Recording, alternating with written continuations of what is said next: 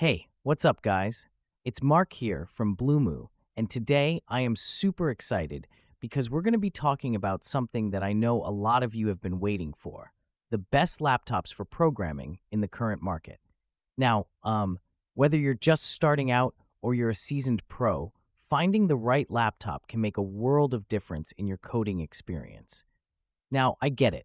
With so many options out there, it can be pretty daunting to pick the right one, right? But don't you worry, because I've been digging into the latest and greatest laptops that cater specifically to the needs of us programmers. We're talking about processing power, RAM, storage, keyboard comfort, battery life, all that good stuff that's going to keep you coding smoothly for hours. And hey, before I forget, make sure you check out the links in the description below. I've got all the products down there, so you can take a closer look at the specs and maybe even snag yourself a new coding companion at the best price. All right, let's dive right in and see which laptops are going to give you the best bang for your buck, and more importantly, help you crush those coding projects. Stay tuned. So let's get into the Dell XPS 15, which, is a pretty solid choice for programming. First things first, the display, right? It's just stunning. You've got this super thin bezel, which they call the Infinity Edge display, and it truly maximizes your screen space, making it a lot easier on the eyes when you're staring at code for hours. And the screen, it's not just big, it's also, really sharp. If you opt for that 4K version, the clarity is just wow. It's crisp, making text and everything super readable. All right, under the hood, the Dell XPS 15 packs a serious punch. Most models you'll look at come with these Intel Core i7 or i9 processors, and they're the latest Gen 2. So we're talking about some serious horsepower for compiling code, running virtual machines, or even doing a bit of graphic design on the side.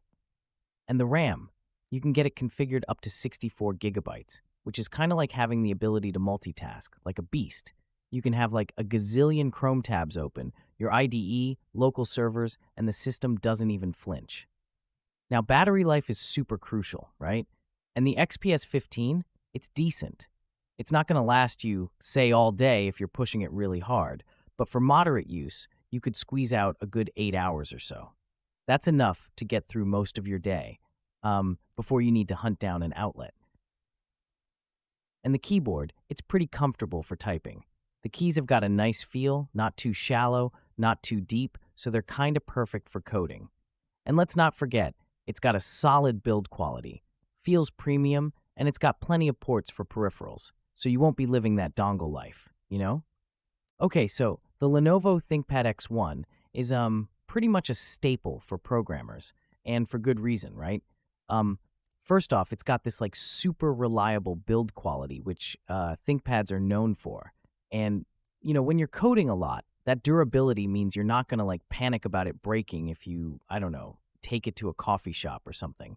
The keyboard is, it's really comfortable with good travel, which, let's be honest, that's a blessing when you're typing for hours. And the track point, that little red nub in the middle, can be strangely addictive once you get used to it. Now, performance-wise, the X1 is loaded with up to like Intel's latest processors, and you've got options for RAM going way up, so multitasking is never an issue. And let's say you're into developing in multiple virtual environments, or maybe you dabble with machine learning stuff, the X1 can totally handle it. Yeah, oh, and the SSDs are super quick as well, which is great for boot times and software loading speeds and all of that jazz. Battery life kind of depends on what model you're looking at and what you're doing on it, but generally it's pretty solid. You can usually get through a full day's work, which, duh, that's super important if you're like on the go or you forgot your charger at home. The displays are usually matte, reducing glare, and the resolution, I mean, whether you're going for FHD or 4K, it's sharp, making text and lines of code much easier to read. So yep, I'd say the ThinkPad X1 is definitely a strong pick for, programmers out there. All right, so today we're diving into the Asus ZenBook Pro Duo. And let me tell you, this machine is kind of like a dream come true for programmers. First off, the star of the show has to be that second screen above the keyboard. It's called the ScreenPad Plus. So you can have your code on one screen and maybe your reference docs or a debugging tool on the other. It's like having an inbuilt dual monitor setup, which is super handy for multitasking without, you know, cluttering up your main workspace. Now, performance-wise, it's packed with the latest Intel processors, and you've got NVIDIA graphics, which is like really impressive. There's no stutter or lag when you're running heavy IDEs or virtual machines, which, can be a real pain if your laptop isn't up to snuff. And the keyboard is slightly tilted, right, which makes typing for hours a bit more comfortable, though it might take a little getting used to it first with the touchpad off to the right side. However, gotta be real here. It's not the lightest laptop around, so if you're always on the go, it might be a little inconvenient. And battery life could be an issue for some, especially with that second screen on, so you'll want to keep your charger handy. I'd say for programmers looking for a powerful machine with innovative features, the ZenBook Pro Duo is seriously worth considering. You're basically getting a productivity powerhouse that doubles up your screen real estate, which is pretty amazing, right? All right, so the HP Spectre X360, huh? Let me see. Right off the bat, this is one sleek laptop. It's got this premium feel to it because, well, it's got an all-metal chassis, and that's pretty nice when you're carting it around to coffee shops or meetings, especially for you programmers out there. The 360-degree hinge is really versatile, so you can flip it into a tablet if you need to, doodle down some flowcharts or something. Now, for performance, which is, like, super important, right? This baby is packing Intel's latest, so you can go for an i5 or i7, depending on how heavy your compiling gets. And, yeah, it's got Iris Xe graphics. I mean, you're not going to run AAA games on ultra settings, but for coding, you're golden. One thing I really love is the battery life, because it just keeps going.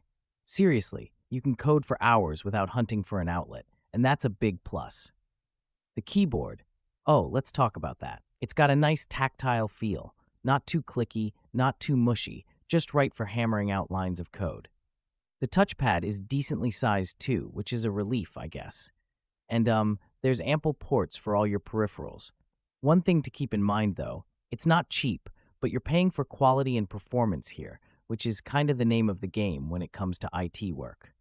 So all in all, I'd say the Spectre X360 is a solid choice for programmers who need reliability and flexibility all wrapped up in one pretty decent package. So, the Microsoft Surface Laptop 4, right? Okay, first of all, when we're talking about laptops for programming, what you really need is something that's not only powerful, but also comfortable to use for those long coding sessions, And I have to say, the Surface Laptop 4 really delivers on that front. It packs the latest Intel or AMD processors. That's pretty cool because it gives you options, right? Plus, you've got up to 32 gigs of RAM, which is pretty sweet for running multiple virtual machines or development environments. Now, the keyboard and touchpad on this thing are killer.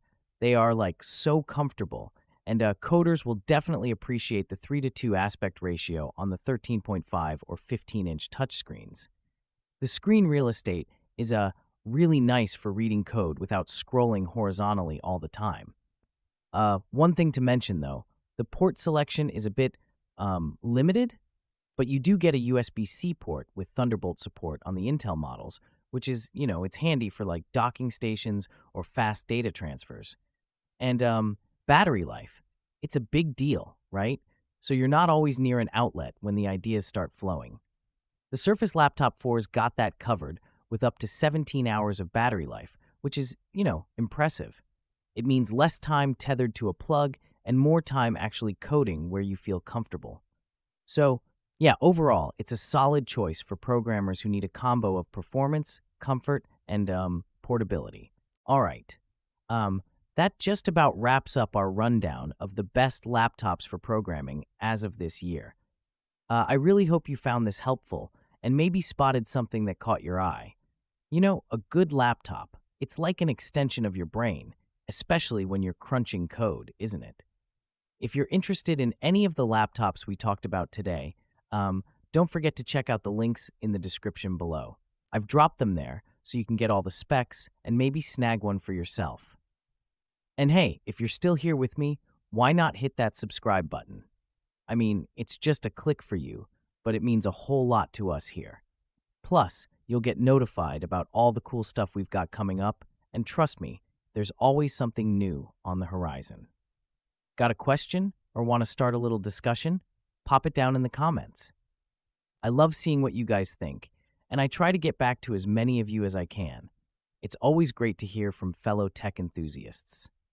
And if this video gave you your tech fix for the day, don't stop here. There's a whole bunch of other videos on the channel. So dive on in, and maybe you'll learn something new or find another gadget that's perfect for you. Thanks for watching, everyone. Keep coding, and I'll see you next time.